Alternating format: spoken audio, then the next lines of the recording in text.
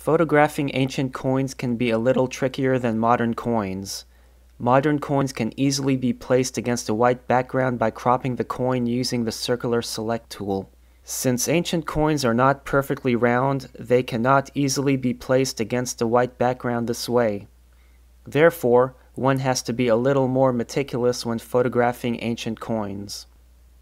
The first step in photographing ancient coins is to set up the camera. You will need the camera mounted on a tripod. If you do not have a dedicated macro lens, then a macro extension tube is necessary. Inexpensive ones can be found online. A zoom lens helps to reduce the depth of field at full zoom. I used a Canon EFS 18-200mm lens. Attach an LED ring light to the front of the lens for an even illumination. The next step is to set up the coin. I used a white sheet of paper as the backdrop. I used the tassel from an old pair of blinds as the pedestal, and then the coin can be placed on a flat platform as shown on the left. There are several things one must consider when aligning the camera with the coin. Before one attaches the lens to the macro extension tube, one must set it to the widest aperture setting to let the most amount of light into the lens. The lens tubes reduce the amount of light, so this will ensure that enough light passes through for a good photo. At such a close range between the lens and the coin, the intensity of the ring light may not make much of a difference to the illumination. Depending on one's setup, however, it may make a slight difference, so one can adjust it accordingly. One must also adjust the neck of the tripod to bring the camera and lens closer to the coin. One must be careful to make sure that the camera is directly above the coin. If the camera is slightly off alignment, it may create a shadow as shown by the red arrow. One must also adjust the distance of the camera to the coin. This is easily done by sliding the neck of the tripod down while keeping the coin in frame.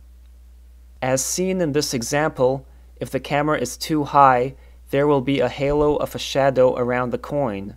This will make it difficult when editing the photo. By sliding the neck of the tripod down, one can maximize the coin within the frame as well as help reduce any edge shadows.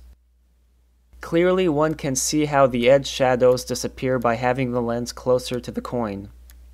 The next part is getting the camera set up to properly take a photo.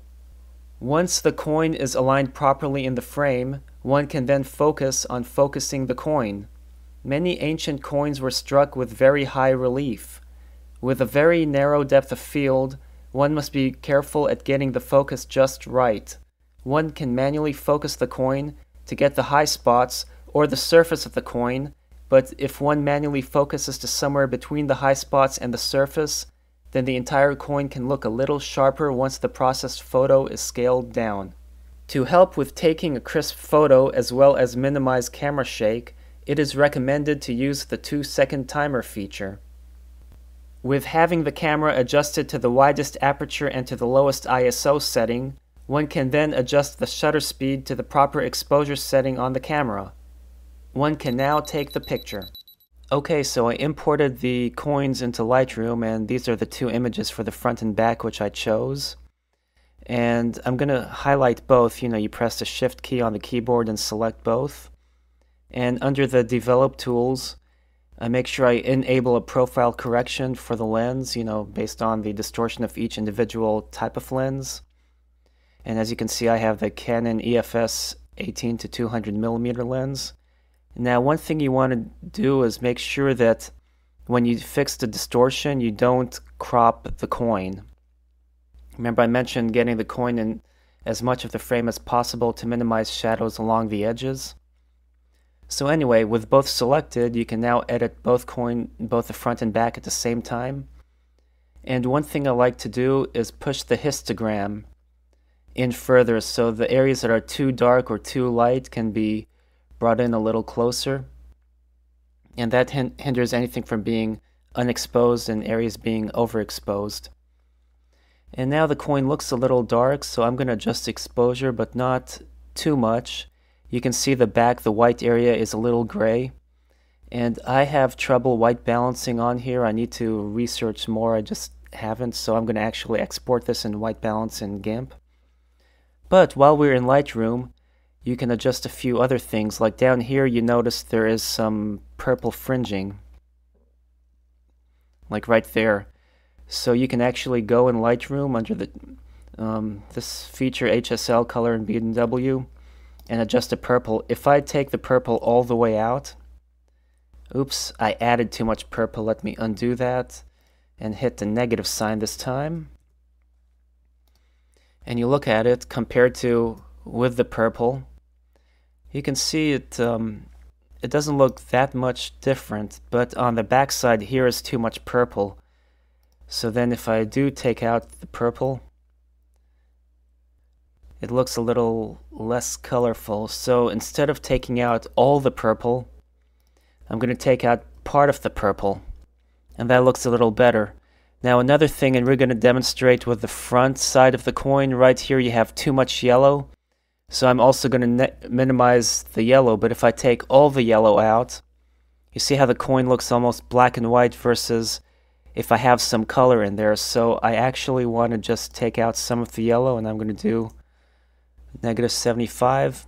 That's still too much. So then I'm going to do -50. Yeah, that's a little better. So this is the simple processing that I'm going to do on this coin. You know, even a little bit of the yellow here is gone. So anyway, it still looks like it has colors without the purple fringing and the extreme yellows from interfering too much. Another thing is, if you look at it at full resolution, you can see there is a little grain, but not too much because we shot at the lowest ISO setting of the camera, which on my camera is 100 ISO. This coin, as you notice, I didn't have it perfectly centered, but nevertheless I had it close enough. There wasn't as much shadows, but this area looks a little dark, and they tend to be grainy in photos, so you can see a little grain even at high ISO. And with ancient coins, because of the high relief, this can be a little bit unavoidable. So next we're going to export, and let me go to the menu and hit export. And I'm going to put it in a subfolder on my desktop, and I'm actually going to change this to ancient coin. And I'm making sure I have it in a TIFF format and not resized, and this way I have it at the highest quality. And normally you would want 16 bits, but the version of GIMP I have supports 8 bits, and you know, if you do more editing in other software, you know, sometimes this, especially if it's older software, will help minimize issues. So now I'm going to export it,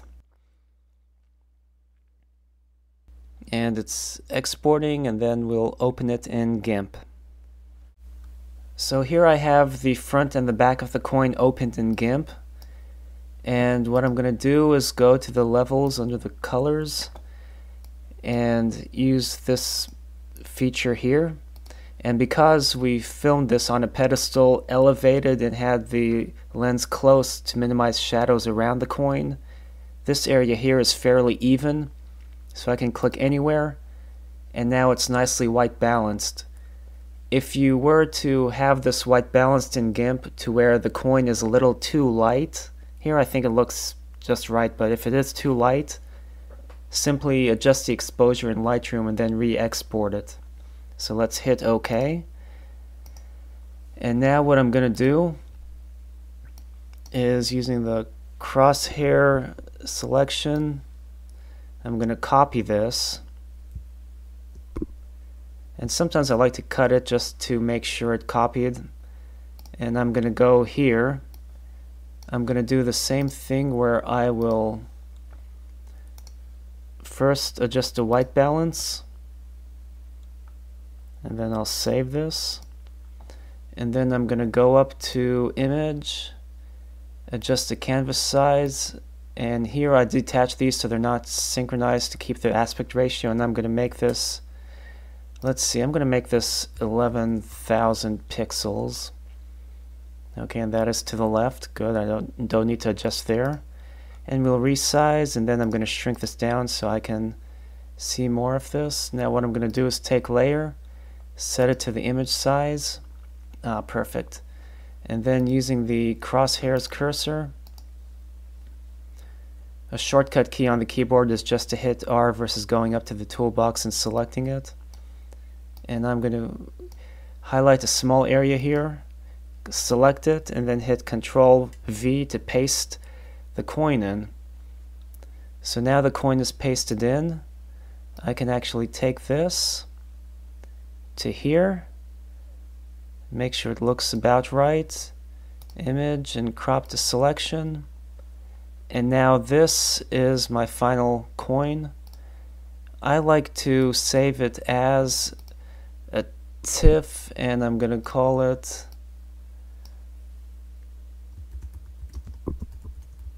the final result.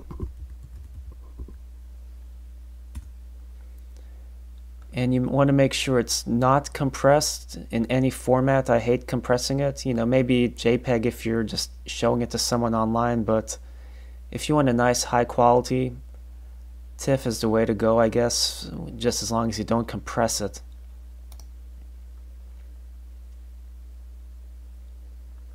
And now this is the final result. I hope you found this video informative. Enjoy.